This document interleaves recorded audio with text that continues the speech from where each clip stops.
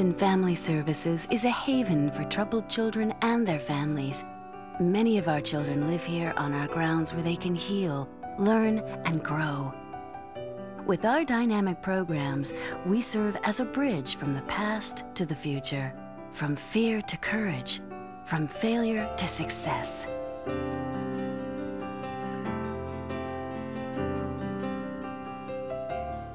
I am Charles Lockwood, and I'm the Executive Director here at Lutheran Youth and Family Services. Well, the mission of the organization goes all the way back to William Passavant, who was a Lutheran pastor back in 1854, and our mission has remained fairly consistent, and that is really to bring healing into the lives of kids.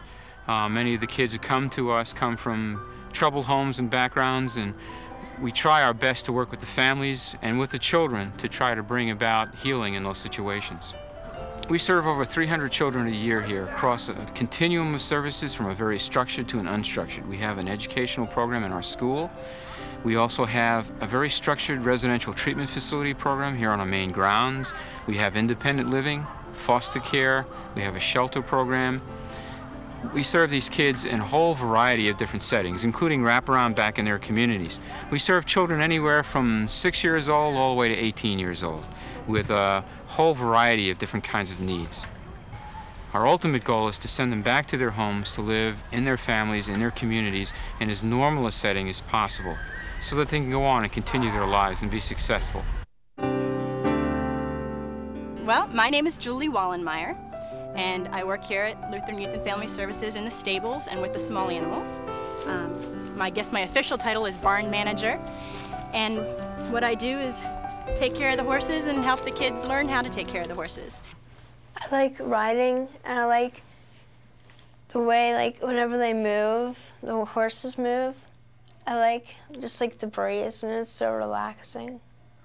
The therapeutic value is probably, if right up there, being able to talk to the horses. By giving the animal their own feelings, they're able to kind of work through them themselves. The best thing about them is you could talk to them and they don't tell nobody. The animals are sort of like a confession. Like you could tell them anything. They'll just like look at you. You could like look into their eyes, and it's just so sweet. I could tell them a lot, like about my family issues and about my past. Single most beneficial thing that the kids gain from the program would probably have to be their confidence level. You know, when they come in and they've never worked with horses before, they're a little bit shy, a little bit timid, and then once they've worked with them, they really gain a lot of confidence because they're able to, you know, determine which way the horse is going to go and how to make it stop. And then when other kids come into the program who haven't worked with horses before, they're able to teach them. Well, I act calm and cool whenever I get my toe stepped on. The only reason I can't go into crisis about it is because I know I can either put myself in danger or the horses in danger. The Director of Religious Services, and that carries a number of hats. That means that sometimes I'm an administrator. Most of the time it's characterized as being what the kids call me as Pastor Kyle. So I'm pastor on campus. Now, I think the last 2 Sundays we've had more than 50% of our kids in worships on Sunday mornings. It's a non-denominational service, though. It isn't strictly Lutheran, and it's open to all. Also wear the hat of a therapist, both individual and family therapist. It can mean a number of different kinds of things. Someone saying, I want to talk, can we go for a walk? The children and youth who come to LYFS usually come from families in crises of one kind or another. I've been here 5 months already, and for 5 months I really haven't been out in society because of my physical aggression. The parent, the mother or the father or both, may have an alcohol or drug dependency difficulty.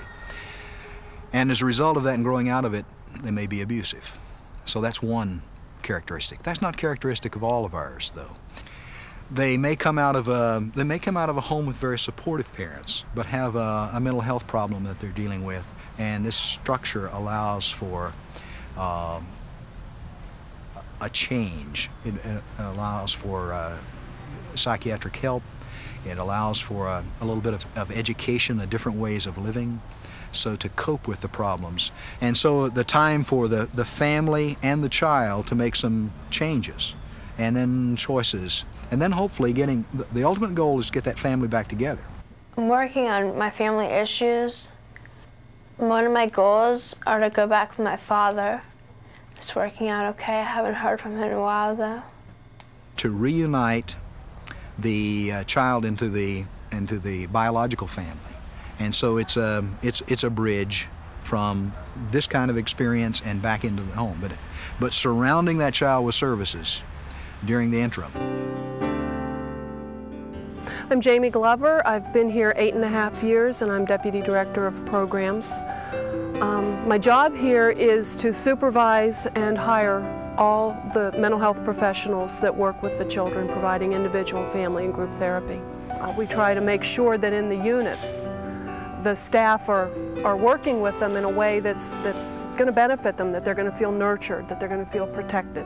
I feel happy and I feel proud of myself because even my staff can trust me.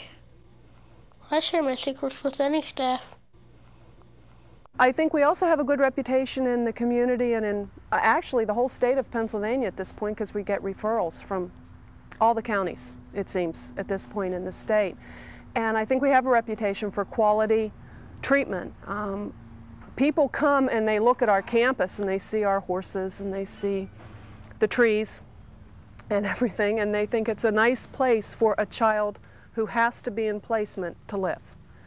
You know, as the community interacts with the kids from Lutherans, I think it's important that they accept them. And the kids they're just kids, you know, and they need to be in the community, they need to have fun, they need to do kid things. We go skating, to the movies, the mall, out for ice cream. Just the other day, Sunday, I had walked a 6-mile walk to raise money for the hungry people around the world. I am Dr. Victor Adebimpe. I am the Medical Director of Lutheran Youth and Family Services. I think it's a fantastic place. I love it here. I've seen a lot of children here who obviously have needed something like this for a long time in their lives. The children are being transferred here because they need more attention. They need more one-to-one, individualized attention of the kind that we give here. Typically, I would interact with children in the school. I will then meet with teachers and sometimes with clinicians to review with them the progress on those children and to see that we're doing the right thing medically, emotionally, and spiritually. The spiritual part is a very important part of our services here. As you may know, this is a religiously based, church-based organization, and we consider that one of the things that make us very different from other facilities that provide these kinds of services. But we do have a good history of graduates who have been here, who have learned what we have to teach, and who have been prepared to readjust into the mainstream of adult life when they leave here.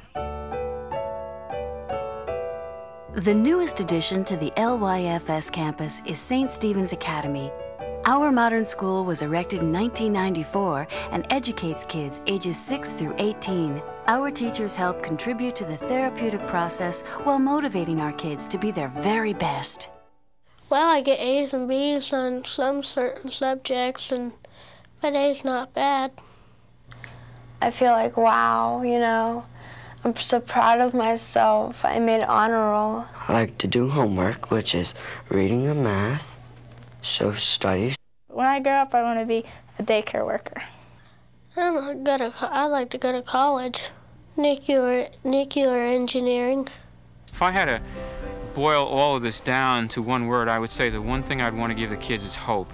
And a lot of our kids don't come from a situation where they have had hope, and they don't have anywhere to go to. And I think one of the most discouraging things for them is, now that we're going to put them back out in the community, well, what's ahead for me?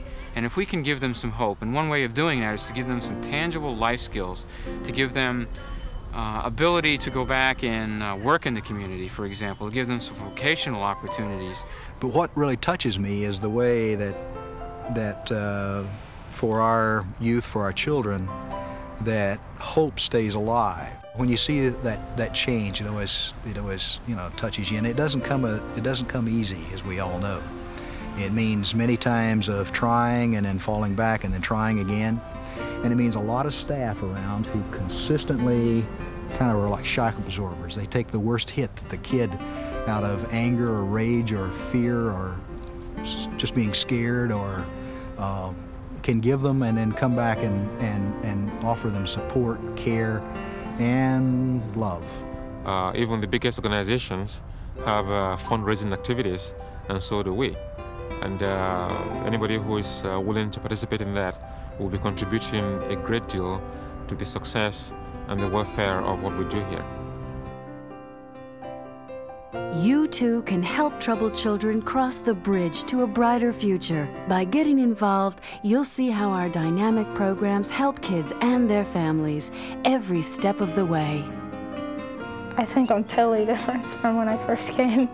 Difference is I'm happier. I like it here at LYFS. It's really good. Because if kids give LYFS a chance, this place can really work.